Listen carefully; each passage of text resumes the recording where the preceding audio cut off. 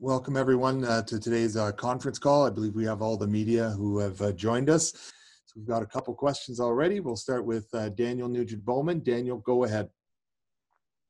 Hi, Emily. I hope you're well. It's really nice to see you, to talk to you again. I'm just wondering, it sounds like Bob Nicholson spoke earlier and you plan to be at the game tomorrow. I just want you to see if that's true. And also, if you plan on kind of addressing the players and kind of giving some kind of message to them beforehand or before the start of the playoffs. Yeah, so we are really excited. I'm pretty honored to be able to go in and watch the game tomorrow. I was in tears the other night, and it kind of had a moment, and it hit me that this is going to be the last time I'm going to see number 12 on the ice. So it means a lot that we can go in and watch it for sure. Unfortunately, I won't be able to go see the teammates just because they'll be going into the hub. But there is like a surprise little gift that I'm going to do for them and write them a letter that they're going to have in their stall. So when they get to the rink before like playoffs start, so like in the next week or so, there's going to be a letter from me and a gift as well. That's my way of thanking them for all the support that they've given and wish them good luck and just say Colby is proud of all his teammates and brothers and that we can't wait to cheer them on. Next question, Reed Wilkins. Reed, as soon as your microphone's active, you can go ahead. Go ahead. Hi, Emily. Thank you for doing this. And of course, my condolences. Colby was always a pleasure to deal with. And thank you for joining us today. A couple of questions, if you don't mind. Yeah. What does it mean to you to hear, Kyler Yamamoto, Caleb Jones, et cetera, all the guys who played with Colby in Bakersfield at times mention the impact that he had on them and work ethic and just enjoying being a pro? That's my first question. And the other one is if you can take us back to November and what you thought when Colby scored that goal against the Penguins. Okay, so the first question, it's pretty remarkable. When Colby first got sick, we started hearing stories and fans or teammates were reaching out, sharing incredible heartfelt stories. And I mean, I married Colby. I knew he was an incredible man. I knew he was an incredible hockey player, but when you hear it from teammates or strangers and the impact that they made on his life, it's pretty humbling and honoring. I'll forever say I'm honored to be his wife, and it will be my greatest honor and title. So hearing those stories, and I mean, I was part of some of those stories too, at team parties and got to see Colby with those boys. And he really considered them, like Ryan McLeod and Evan Bouchard too, as his little brothers. And he took them under their wing, and he was incredible to them. And I know that he'll be watching over them and cheering them on for sure. And for the next question, which I forget already. What was it? I'll unmute Daniel to ask again. Go ahead, Daniel. Oh, sorry. It was, back in November. November. Okay, yeah, his goal. The goal was so amazing. I was actually just about to leave for the airport. We had got sent down to Bakersfield, and we had just bought a puppy before. So the puppy was at my parents'. So I'd flown back to get the puppy, and it was 2 minutes later I was walking out of the door. So I'm so glad I got to see it on TV, and he was so excited. Remember him, I flew out like right after I saw it, and I landed in Edmonton, and he had the biggest smile on his face. And it definitely wasn't because he was picking me up from the airport or our dog. It was definitely because of that goal.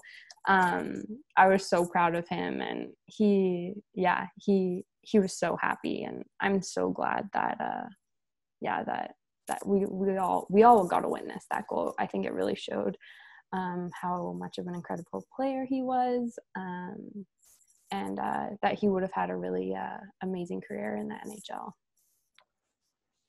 Next question, Adam Cook. Adam, as soon as your microphone's active, you can go ahead. Hi, Emily. Thanks for doing this. Nice to speak with you again. And once again, my condolences. Just wondering, we spoke last time when Cooper was releasing the song. about you as a couple, and I just wonder if you could. What do you think Colby would make of this game? I mean, the jumbotron, it has his image on it. All the players are going to be wearing number 12. What do you think he would make of this? And what do you want people to know that might want to get involved with the foundation? So Cole for sure is up in heaven right now being like, guys, like too much. I don't need all this. He was incredibly selfless and humble, and he would think he'd be incredibly honored, but he would be like, guys, like not for me, which is why so many people admired him for his character and those character traits. As a wife, it's incredibly it's gut-wrenching knowing he should be here, but it's so incredibly humbling and honoring seeing him all around the city, on the gates, on the jumbotron. The game tomorrow, he won't be wearing number 12, but his teammates will, and that's something really special. And I know Cole, as I've said multiple times, would be so humbled and honored by everything that the Oilers have done, and I know will continue to do with his legacy. And then I forget the next question. About the foundation, sort of what you want people to know about the foundation. Sorry guys, I'm bad at this.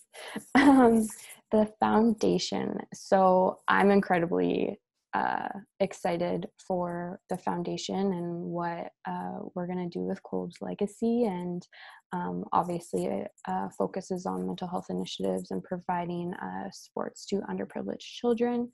Those are two big things that were really important to Colby and me. And one of the big things is I'm going to miss seeing Colby as a dad, because he would be an incredible dad, but I know how many kids he's going to help through this foundation, and those are going to be his kids, and it'll be really really remarkable to watch all what the foundation is going to do, and all the lives it will touch. And anyone that wants to get involved, I'd be more than willing, and I know Natalie and the Oilers Community Foundation will be more than willing for ideas or how people want to be involved or donate or help in any way. Very open arms kind of policy, and whatever different ideas, like I said, or anything, we'd love the help, and we'd love to have the community involved, because they are going to be definitely big supporters of it.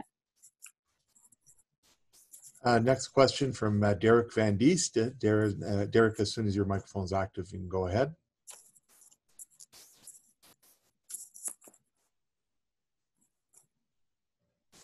Go ahead, Derek. Derek? I'm just seeing if his microphone is active. Derek, would you like to ask a question? If not, you can lower your hand. Okay, we'll mute it. We'll go to the next question. Daniel Nugent-Bowman again. Go ahead. Sorry, Emily, I just wanted to kind of circle back to your first answer there, because that gift and letter sounds really like a neat gesture. Can you say what the gift will be for the specific players? So the players don't know. Actually, only Okay. Connor and Dave Tippett know what it's going to be. It's nothing like big or anything like that. I just think it's really something special that they can either keep in their stall, or that they can wear every day, or have Colby a part of them. So yeah, I think they'll enjoy it, but hopefully maybe they'll post about it, and then we can all know. Next question, Mark Spector. Mark, as soon as your microphone's unmuted, you can go ahead. Go ahead. Hey, Emily, if you what you're going through is so difficult, and now this foundation sort of, from where we sit, looks like something that you're kind of grabbing onto and you're going with, is it cathartic for you to take this foundation and keep Colby alive to an extent, keep his name in it, keep him in everyone's heart, not just yours? Yeah, I think it's really important. When the Oilers reached out to me regarding the foundation, obviously I was still in shock, trying to process everything. But I remember one of the first things I said is, this foundation is going to give me a purpose to get out of bed in the morning, and it's going to keep Colby alive, and it's going to keep his legacy alive. And it's also going to be able to help me share my incredible husband to many people. Obviously, I want to keep him alive in my heart, but I know his character and his legacy is going to help many other people too. So I'm really looking forward to, continuing his legacy. And I know he'd be super proud, and I can't wait to see all the amazing things that we're going to be able to do. Thanks very much to Emily, to members of the media, and a reminder, more information on the Colby Cave Memorial Fund at edmontonoilers.com, and for people watching, etc., opportunity there also to contribute and to donate. Thank you very much, Emily. Thank you guys so much for joining in.